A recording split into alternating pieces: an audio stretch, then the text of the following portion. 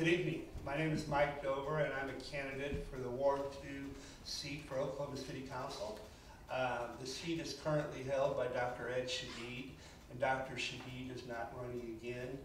Now, the election is not until February, so after you guys get all involved in all these wonderful candidates' campaigns for the election in November, then you can call me and see what you can help in my campaign for city council. I'd really appreciate it.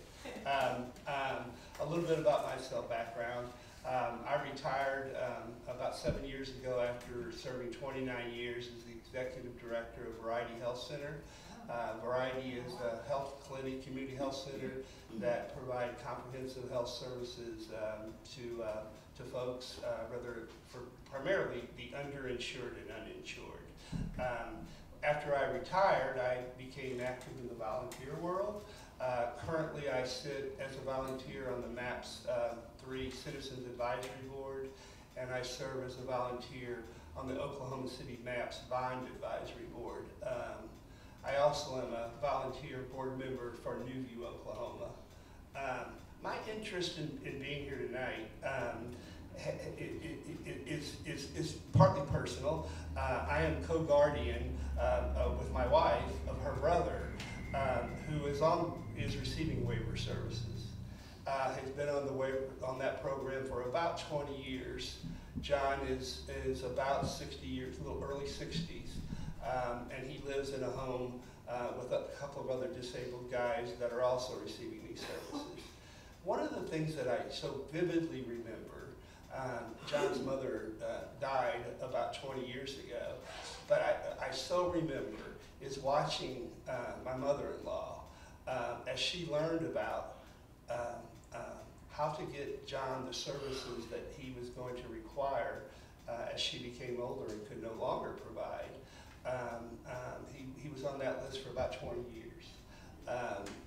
And she was told, and I wish a DHS worker had never told her this, but she was told that in effect that the way you begin to receive these services is when someone dies.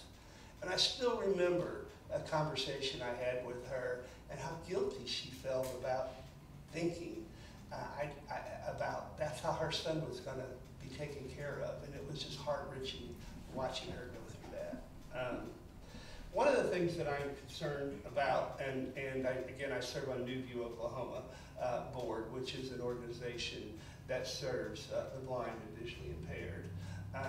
My pet peeve has to do with public transit and the lack of bus stops and the lack of bus shelters that folks who travel across our city, because they usually don't have other alternatives to travel, they use public transit.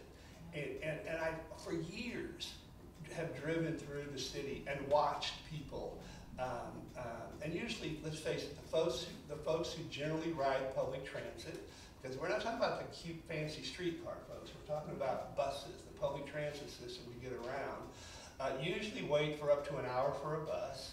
They're usually waiting in a bench, and whether it's 110 degrees and the sun is baking on them, or 20 degrees in freezing rain, they're sitting there waiting for a bus on a bus bench. I serve, again, as serving on the MAPS 3 advisory board, I would tell you how proud the people are who have served on the committee that has built the streetcar downtown, that for about $127 million provides streetcar services for a little less than 6 miles in the downtown area. And the longest that someone will wait for a streetcar when they're in downtown Oklahoma City to get around, to just be around downtown, Midtown, and Bricktown is 14 minutes.